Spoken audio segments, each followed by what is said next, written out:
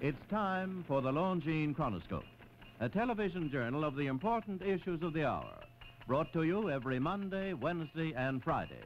A presentation of the Longines-Wittnauer Watch Company, maker of Longines, the world's most honored watch, and Wittnauer, distinguished companion to the world-honored Longines. Good evening, this is Frank Knight. May I introduce our co-editors for this edition of the Longines Chronoscope? Larry Lasser from the CBS television news staff, and Francis W. Carpenter of the Associated Press. Our distinguished guest for this evening is the Honorable John Sherman Cooper, Senator from Kentucky. Senator Cooper, as a member of the Armed Services Committee and a former officer in General Patton's Third Army, do you think that Senator McCarthy's recent attacks on the Army for what he called coddling communists were damaging to Army morale? I'm certain that they've had a bad effect upon Army morale. But if you want me to discuss this problem of investigations, I think I'd have to do it at a little more length. I see. Well, tell me, do you think the President handled the situation between McCarthy and himself well? Do you think he could have taken a stronger position on it? I take the flat position that he handled it well. I think that in discussing this question, you've got to distinguish between a fight on communism and the conduct of investigations. As you know, the Congress has unlimited power to investigate, and properly so. But now when we're investigating subjects like communism, which have the aspect of criminal conduct, it is true that the very highest standard is needed in those investigations. And reluctantly, I think that my colleague has not had those exact standards at times, and recently there's been an encroachment upon the executive branch of the government. Well, in this contact with over the situation with President Eisenhower, do you think that the President has, as I said, taken a strong enough position on this? It's always a question as to time and position. I think he has. In his statement, he made it clear that certain standards must be observed in investigations. He pointed out the responsibility of the Senate. He made it clear that he would protect the executive branch when it should be protected. Now, whatever happens in the future, he's made a very, I think, decent, fair, honorable standard and base for any action that may be taken. Well, Senator, do you think this is going to stop this conflict on the executive branch and the Army? I doubt if anything can ever be stopped absolutely. I think it's entirely possible and probable that we'll still have some conflicts. Well, Senator, can we look at this problem of the Army from another angle? Secretary Dulles has on some occasions said that if any action is started against us or any part of the world, that we will retaliate promptly. How does that square with the cuts that have been made in the defense budget? Frankly, Mr. Carpenter, I'm glad to be talking to you. I remember our pleasant associations in the past when I was a delegate to the UN. You were there. I think that his speech has been misunderstood. I didn't construe it myself that it meant the United States would take retaliatory action at any kind of a breach of the peace. I understood him to mean that they would keep their alternatives and their freedom of action, and that if under the circumstances they thought that they should act, they would act promptly and with real power. Now, you've asked me about the defense. I am serving on the Armed Services Committee, and while there's been a great deal of criticism about the cuts in the budget, I think you can only gauge our strength by the progress that's being made in the various divisions and arms of our armed forces. Well, I'd like to, if you want me to, I'd like to talk about that. Well, Senator, a cut in the defense budget has been made. Another one is being talked about now. Do you think this is going to weaken our position as we go into these negotiations with the communists in Geneva? I'd like to tell you what our strength is. A year ago, when this administration came into power, we had 102 air wings or groups. I always get them mixed up. And 92 of them combat. After a year, we have 115. 1 year from now, there'll be 120. 2 years from now, there'll be 127. And there'll be jet wings, combat wings. There's a progressive growing strength. Further, in the Army, while there'll be 2 divisions lost, we'll have the same number of combat teams. And in the Navy, it's approximately the same strength. I think they've cut out a lot of the waste, and we're getting a strong, well-balanced military force.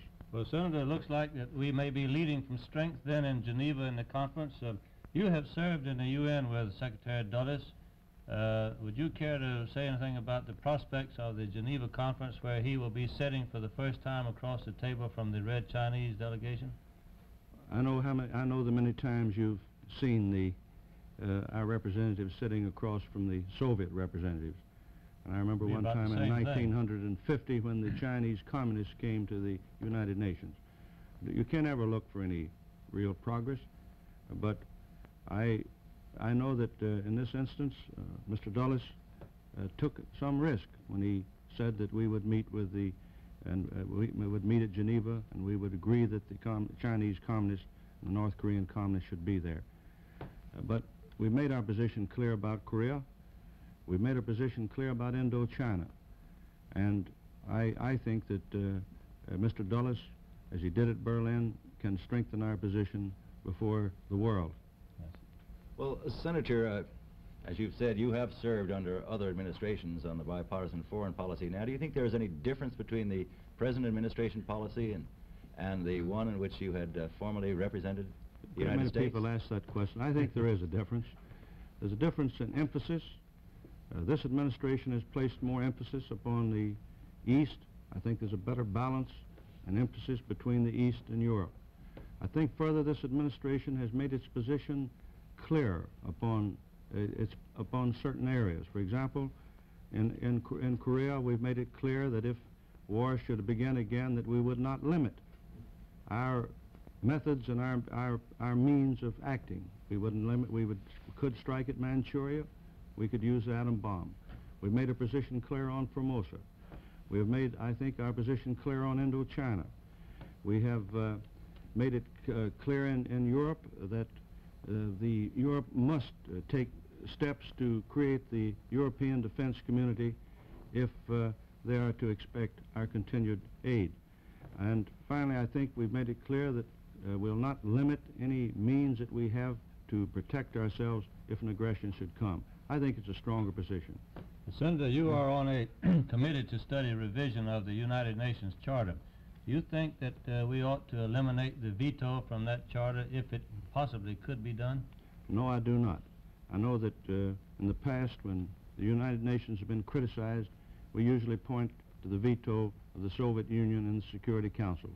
But you know that we wanted the veto, and we certainly wouldn't give it up now, because with all of the criticism that's being directed against the United Nations, as evidenced lately by the debate upon the Bricker Amendment, I don't think we'd ever agree to let some other country or group of countries direct our action without our being able to use the veto.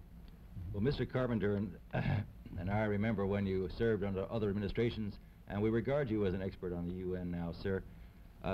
Now, you are appointed to this panel of the 8 senators which are studying possible revisions to the Charter. Have you made any conclusions at all, any recommendations as to what should be done when this matter comes up before the Assembly in 1955? Our committee is made up of 6 members of the Foreign Relations Committee and then 2 appointed by the Vice President. I happen to have been appointed, and Senator Holland of Florida makes the other member. We've had several hearings. Secretary Dulles, Ambassador Lodge have testified, and we are proceeding with the idea that there's not the greatest chance in the world for revision because the Soviets can veto any proposed change. But everyone believes that this discussion and our proposals and the hearings throughout the country can have a valuable effect in correcting in the public mind many of the assumptions about the UN which we think are not correct, and which can actually strengthen the UN for the people of the United States. Senator, where do you think the convention on revising the charter should be held? There's some thought that it might go to San Francisco. Do you think it might go out there when they meet?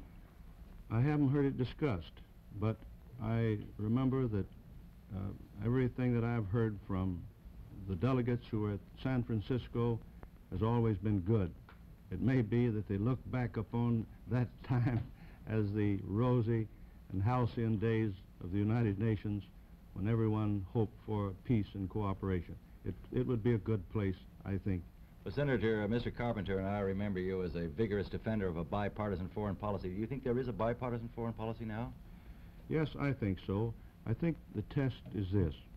In the various measures which affect foreign policy and which have come before the Congress, there's been almost unanimous consent and votes upon those measures, with the exception of the Bricker Amendment.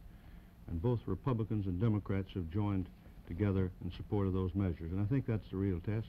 Well, Senator, may I ask you as a final question, do you think there should be changes in the rules of procedure governing these Senate investigating committees? Well, the trouble is today there aren't many rules. And I think that I doubt if you can have a very strict code, but I think each committee has the responsibility of setting up its own code of procedure. I think the Senate and the House ought to set up some minimum standards.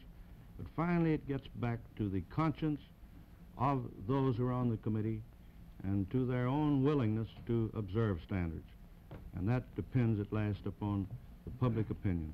Well, thank you very much, Senator Cooper. Privileged to have you here tonight. Well, I've enjoyed being here and discussing in a rather general way these subjects. Good to see you again.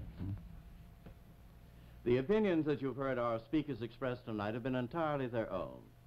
The editorial board for this edition of the Longines Chronoscope was Larry Lasser and Francis W. Carpenter.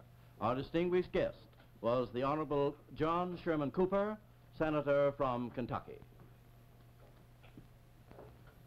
The reputation of Longines watches results not alone from the superior quality of conventional wristwatches for men and women, but as well from a complete line of complicated technical timepieces of the very finest quality. Now here are a few of the literally dozens of specialized Longines watches used in aviation, exploration, in the timing of sporting records, in astronomy, and in other scientific fields. You see, Longines traditionally makes watches in one way only, and every Longines watch, for whatever purpose, must be the best of its kind. Now today's Longines watches are the fruit of almost a century of experience in making watches of the highest character, an achievement acknowledged by 10 World's Fair Grand Prizes, 28 gold medals, highest honors for accuracy in fields of precise timing. Now these facts must point to a definite conclusion, and if you wish to buy and own, or proudly give just about the finest watch made anywhere in all the world, your choice might well be Longines, the world's most honored watch, and many beautiful Longines models are priced as low as $71.50.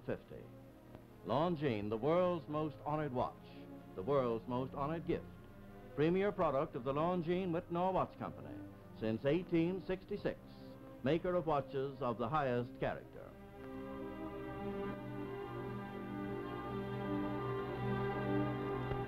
We invite you to join us every Monday, Wednesday, and Friday evening at this same time for the Longines Chronoscope, a television journal of the important issues of the hour, broadcast on behalf of Longines, the world's most honored watch, and Wittnauer, distinguished companion to the world-honored Longines. This is Frank Knight, reminding you that Longines and Wittnauer watches are sold and serviced from coast to coast by more than 4,000 leading jewelers who proudly display this emblem. Agency for Longines-Wittnauer watches.